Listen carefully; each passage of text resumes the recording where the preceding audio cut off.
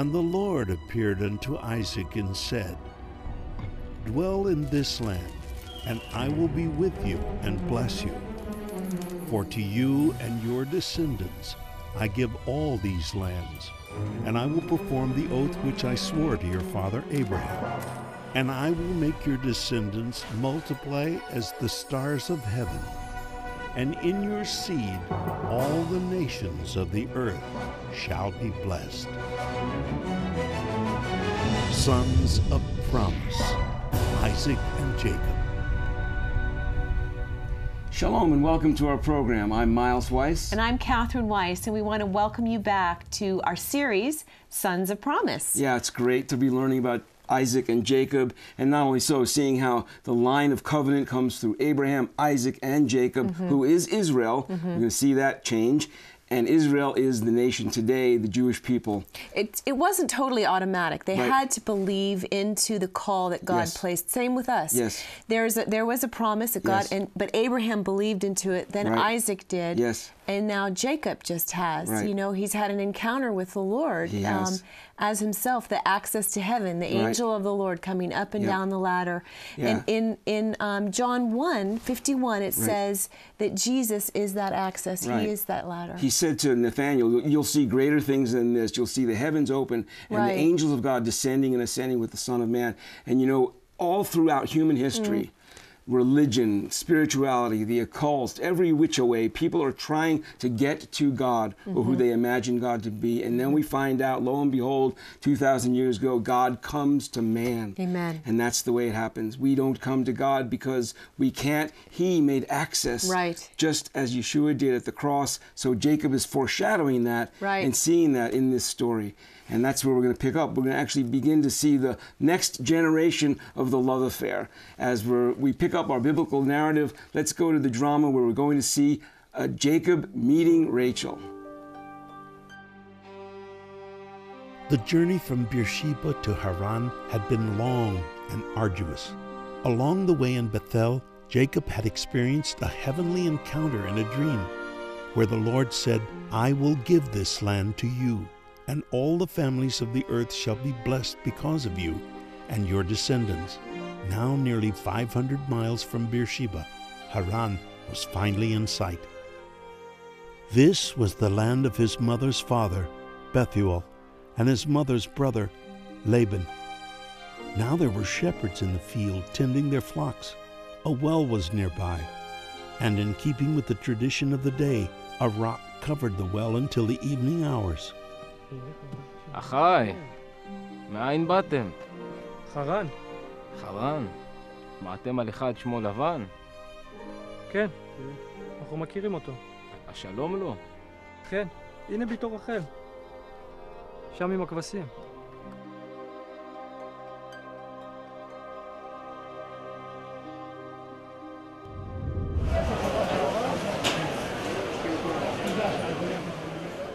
So Jacob picked up his feet and walked and went. It was about a 500-mile journey to Padan Aram.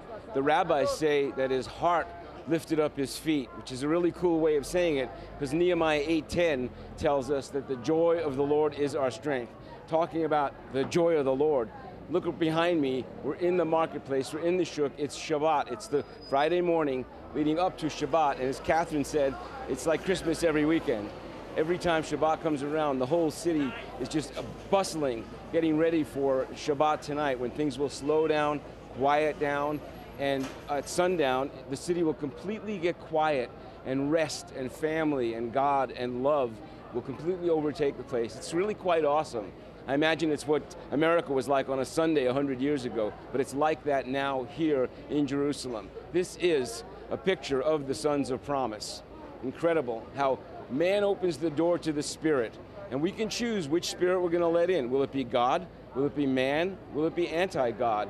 And we see that the inquiry about who Laban is coming now from Jacob. And he's going to ask about Laban, his relative, and we're going to find out that the deceiver will be deceived, that Jacob, in his natural man as a deceiver, is going to be deceived by Laban, and that'll unfold in the drama a little bit further down the road. There are three mentalities at work in the world at all time: the barbarian mentality, the Greek mentality, and the Hebraic mentality. And there's an interplay between the three of them. And so they're always at work to see which one will have preeminence, which one will have the dominance. We're hoping that the Hebraic will always win out. It's God's point of view. Yesterday, I hit a hard spot here in Jerusalem emotionally, and we ran into, providentially, some people that Catherine had led to Israel years ago. They were walking in the joy of the Lord, and they laid their hands on me, prayed for me. God just filled my spirit with His Spirit. And that's the spirit that you feel here today. You can sense that there was no chance meeting. And for Jacob, there were no chance meetings at all. God was ordering his steps, just as He ordered my steps here in Jerusalem yesterday. And God is ordering Laban's steps, and He's going to bring him into his destiny in spite of the flesh, in spite of the deception of Laban, in spite of what's coming to him in the natural. We're going to see that God is ultimately the sovereign, and He's going to have His way. We'll be back after this. שלום לו. כן, הנה ביתו רחל. שם עם הכבשים. For insightful perspectives on Israel and Bible prophecy, ask for our free monthly newsletter, The Levitt Letter. At levitt.com you can read the newsletter, watch the TV program, or visit our online store. Stay current with us on social media via Facebook and Twitter. Come with us on a tour of Israel or Petra. Or a cruise to Greece and Ephesus. Please contact us for more information. Now Rachel was a shepherdess, and she brought her father's sheep to the area of the well.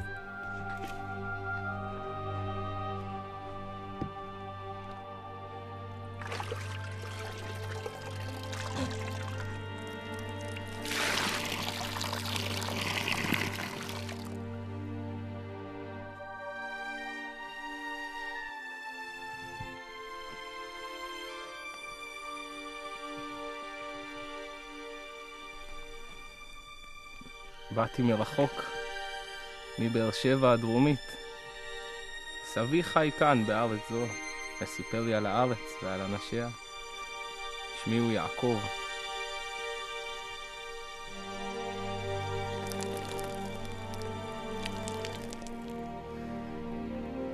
אלוהי אבי יצחק הביאני הנה.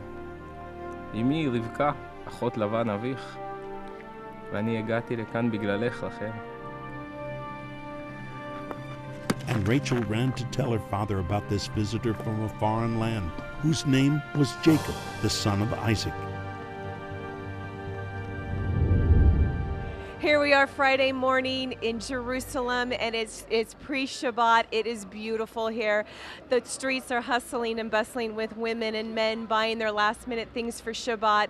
My honey bought me flowers. It's customary to buy flowers, fresh bread, and to be ready for the weekend ahead. It's such a blessing, and we're so grateful to bring you these live shots from Jerusalem. The flavor, the color, the smells are just breathtaking. Thank you for my flowers. You're welcome. And that's exactly what Yaakov did. It says in the scripture, Vayishak Yaakov leRachel. He kissed her, and it's the first and only time in the Bible that non-married people kissed. It was not a kiss of passion, it was a kiss of greeting and a kiss of love, because he realized that he had fulfilled his mom's wishes and found someone that was of the tribe, found someone that was in the family, which was a big deal, because the desire of his mother's heart was that he would marry within the tribes of Israel, within the family. Unlike his brother Esau, who went to the Hittites to marry, and to the sons of Ishmael, he found his bride, Rachel, among the family members, the distant family members. And it's the only time that happened. He sees her as a shepherdess. You know, there's so much in Scripture about shepherding and shepherdesses and the sheep. And isn't it incredible that Jacob, in a Samson-esque moment, he moves the stone off the well, and as she is able to water the sheep. And you know, there's something in that for you and for me, because it's only when the stone is rolled away that the sheep can be watered. We see that every time we go to the garden tomb, and there's that imprint of the stone that has been rolled away. And the preciousness of knowing that the tomb is empty, because when the stone is rolled away, the sheep can be watered. That's you and that's me. We really see God's government coming into play here. Even though it's taking time, God is going to have his way in this story. There are always these turnarounds in the Bible. There's always a time when there's difficulty and hardship, and you think that the good guys are going to lose out, and there may be a long wait before God's justice comes, but there always is a time when God's justice comes around. Think about Pharaoh oppressing the Hebrew people for 400 years, and they cried out, and it seems that God was deaf. But when his time came, deliverance came. And when Haman came to destroy the Jewish people in Persia, and God turned it around, and Mordecai was victorious, and the Jewish people were spared once again. And even in the New Testament, when Saul of Tarsus consented to Stephen's stoning, and God, just sometime later, Paul himself was stoned, not unto death, because God had a purpose for Paul and a purpose to release through his life. It's always about destiny. It's always about your destiny and mine. You know, Jacob is about to be deceived by Laban, and isn't it amazing that the same deception that he used on Isaac when Isaac's eyes were dim are about to come back on him, as he is going to be full of wine and in the darkness, and he's going to be deceived about which bride he is with. And so what goes around comes around in the Bible, but it's always coming back to the sovereignty of God and the purposes of God. Laban is going to change his wages 10 times, 10 the number of testing, but God is going to have his way, and Jacob is going to be the father of this nation. Abraham, Yitzchak, Yaakov, Jacob, a son of promise, leading to this, the sons of promise, alive and well and back in their land. We'll be back after this. עוד לבן אביך, ואני הגעתי לכאן בגללך, רחל.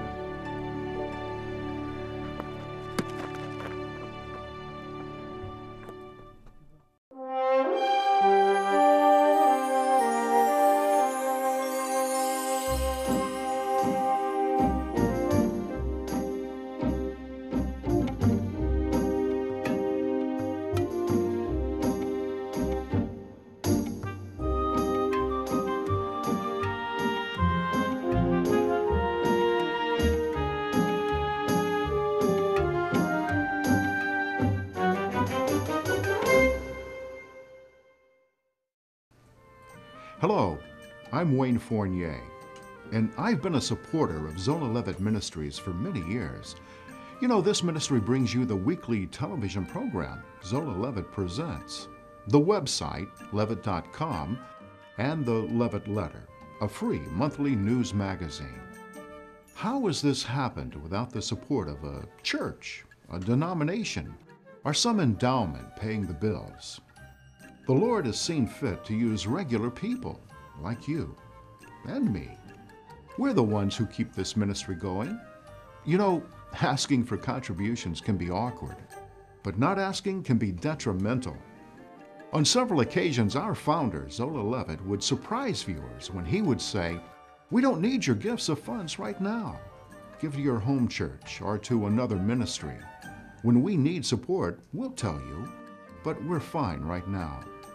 Such a statement sounded ludicrous, but it established the fact that Zola Levitt Ministries is not trying to make a fortune out of ministry. The resources and biblical materials we offer are those that are helpful to our viewers' spiritual walk. Zola went home to the Lord 7 years ago, but Miles and Catherine Weiss continue to sound the call for the church to recognize that God is not finished with the Jewish people, and Israel remains his timepiece.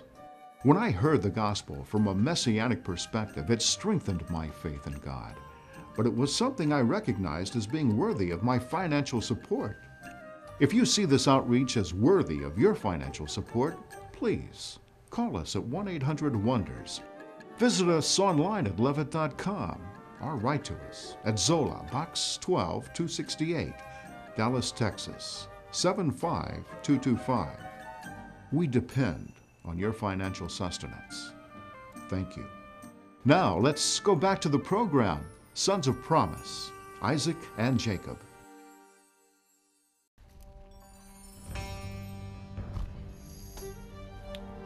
Jacob loved Rachel and agreed with her father Laban to work 7 years in exchange for the right to marry her. Laban agreed, but at the last moment he deceived Jacob, giving him his older daughter Leah instead. Undeterred, Jacob agreed to work yet another 7 years for Rachel, the daughter he deeply loved. 14 שנים כאלה, התחלתי לתהות אם יום זה יגיע אי פעם. מדוע אביך כה מקשה עלינו?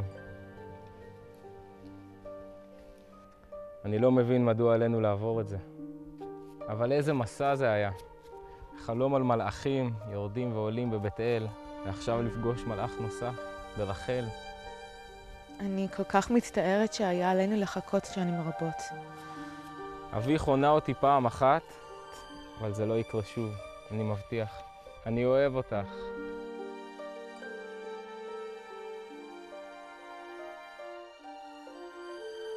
What a journey we've been on with Jacob, where he's sent out by his mom to go to Padan Aram.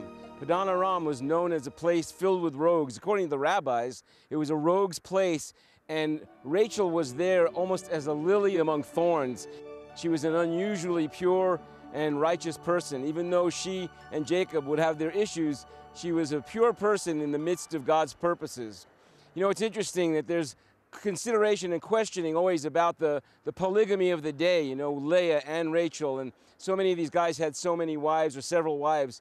God's pattern has always been one man and one woman. Going back to Genesis 2:24 in the garden, we see it from the words of Yeshua in Matthew 19, and then even in Paul's writings, the Holy Spirit through Paul in Ephesians 5:31, he speaks about the process of coming together as one, and it's one man, one woman.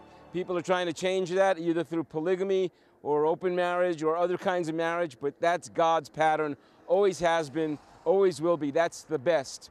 It's notable that in the deceiving that takes place from Laban, and then the deceiving that takes place when Jacob goes in to see Leah, it's in the dark, and it's the wine and the darkness.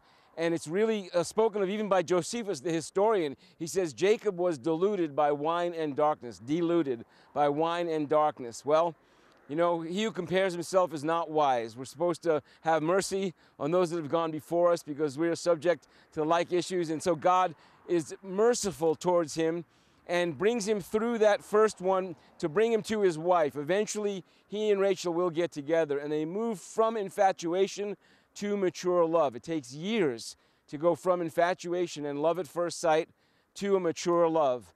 And that's the process that takes place in marriage. All along, we see Jacob's steps being ordered by God. It reminds me of Psalm 31:15, which says that our times are in your hands. My times are in your hands. That's the psalmist speaking to the Lord.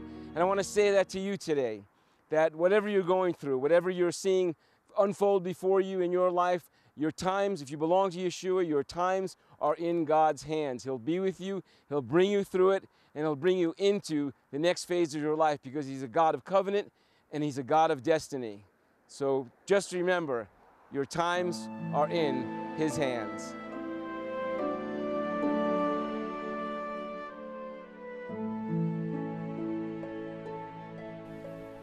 You know, what a joy Jacob found when he found Laban's family. And then he saw the love of his life, Rachel.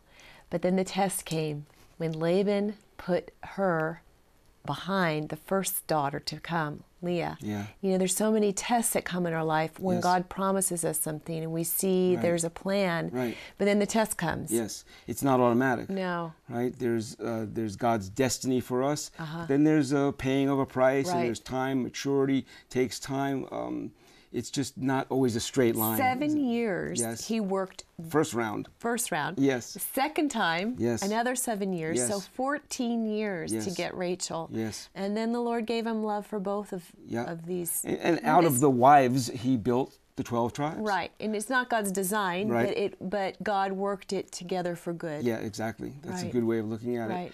You know, one of the things that we get to do when we go to Israel is we get to work with Todd Baker, who is the staff theologian for Zola Levitt Ministries, and he has a ministry called To the Jew First. And whenever we go to Israel, Todd comes usually with a partner, and they preach the gospel to the Jews and to the Arabs alongside or parallel with our trip to Israel. And it's always wonderful to hear the fruit of what's going on with Todd, and to hear how your funds, your benevolence funds that we have, are helping to see the gospel go forward in our generation. I'm so grateful as a Jewish person that the gospel is being preached once again. As it was at first, it's being preached again in Israel. So let's go to Mark Levitt's interview with Dr. Todd Baker. Well, hello from Ben Yehuda Street. I'm here with Todd Baker, the leader of our To the Jew First effort. Todd, how are you today? I'm doing great, Mark. It's wonderful to be in Jerusalem, the city of the great King, bringing the gospel of Jesus back to his people, the Jewish people. Well, this trip marks 93 missionaries that our ministry has sent to Israel. And Todd, some folks believe that because American Jews may seem standoffish about hearing about their Messiah, that witnessing to Jewish Israelis must be very tough. What do you say about that? Well, on the contrary, each time we come over here and carry out these outreaches 3 times a year, the young people in particular seem to be more and more open to hearing about Yeshua and reading the New Testament, looking at the evidence for him being the Messiah. And I think part of the reason is, as we draw nearer to the return of the Lord to Israel, that partial blindness that Paul talks about in Romans 11 is lifting, and as we know, it will completely lift when they see Yeshua, Jesus, coming to the Mount of Olives. But the fact that we're seeing it now is a good indicator that his return is near, and he's opening the hearts and minds of his people. You know, we're standing on a spot here where each day a bloodmobile comes and receives donations of blood. And this is one of Todd's favorite places to talk about the blood of Jesus, which he shed for Jew and Gentile alike. Yeah, we tried to give blood this time, but we couldn't because the day cycle didn't work out. But we definitely do that when we can, and I will do it again in the future. And like you said, it's a wonderful opportunity to work in the importance of blood in the Bible. Leviticus 17:11 says, "Without the shedding of blood, there is no remission of sins, and the life of the flesh is in the blood." And blood atonement, the old covenant and its animal sacrifices point to the once for all perfect atoning sacrifice of Yeshua. And that's one of the main components in our witness to the Jewish people over here, because they're very familiar with the importance of blood, again, coming from understanding and reading the Torah. Well, let's segue now to Todd in the trenches as he gives a Brit Hadashah and explains its significance to a Jewish Israeli. I'm here with Avi Chai, an Israeli, and we've been sharing with him Habes Rashel Yeshua HaMashiach, the gospel according to Jesus Christ. And Avi, you have read the Tanakh, or what Christians call the Old Testament, correct? Yeah, correct. Have you ever read the Brit Hadashah, or what Christians call the New Testament? No, I never read it. Well, part of our ministry, as an expression of love and gratitude to your people for giving us both testaments of the Bible, is to give you a complete Jewish Bible with the Tanakh, or the Old Testament, and the Brit Hadashah, the New Testament. And the Messiah connects both of them together. In the Tanakh, you have prophecies, very detailed prophecies about the Messiah. And then when you compare it with the life of Jesus in the New Testament, I think you'll see that he is the Messiah. All right, thank you very much. You're welcome. You're welcome. And just in parting, I like to say that when I look at an Israeli, I know that 3 things are true. 1, the God of Israel exists. 2, the Bible is true. And 3, God keeps his promises. And the Jewish people are proof of that. And that's basically what we do over here, is we bring Jesus back to the Jewish people, his people, give them an opportunity to learn about why Jesus is the Messiah and the historical proof given in the Brit Hadashah, or the New Testament. Remember in Jeremiah 31:31, God promises that he will make a new covenant, a Brit Hadashah, with the house of Israel. And thanks to your support, we are able to bring the new covenant as the fulfillment of the old covenant to the Jewish people. God bless you. What a joy to be part of a ministry that ministers to the Jewish people. Yes. And sees salvation come. Yep, you it's know, really wonderful. Galatians 6:10 says, "Do good to all men, especially to the household of faith." And that's what has been a motto for you and I. Right. Is that not only do we bless Israel, Yes. national Israel, Yes. but we make sure that we don't hide the best gift, which Exactly. is the salvation. Exactly, and I love the way Todd does this. I like that when we get to see him in Israel, Yeah. to see the fruit of his labors, to see the partnerships that go on, and really he's preaching to the Jews and the Arabs. We see people coming to faith and their lives being enriched. It's really meaningful. Right. It's something we get to do as a community, the Zola Levitt I Ministries think it's community. so important because there are a lot of ministries that are just touching the national, Right, which it's is more of a good. political, yeah. But it's so important that Right. the gospel is not hid Yes, yes. to your people. I agree. I totally agree, and I'm grateful that we get to be part of that. Yeah. We really need to recognize that this story, the Sons of Promise Right. story, is really door to door, as the Bible says. It's generation to generation, and it's ongoing today. It's going to increase as we see the day approaching. We're going to see more and more the light being shown throughout the world, and more people coming to know the Lord, and we're going to be looking up because our redemption draws close.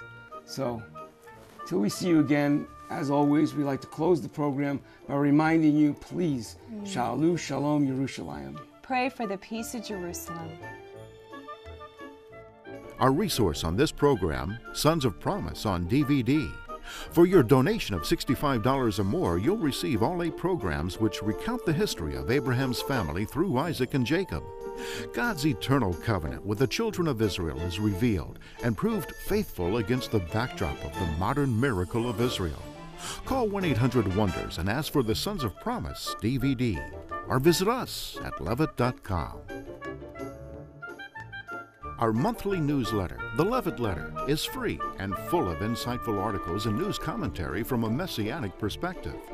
Visit levitt.com to find our newsletter, along with current and past programs, our television schedule, and much more. Your donations to Zola Levitt Ministries help these organizations bless Israel. Please remember, Zola Levitt Ministries depends on tax-deductible donations from viewers like you.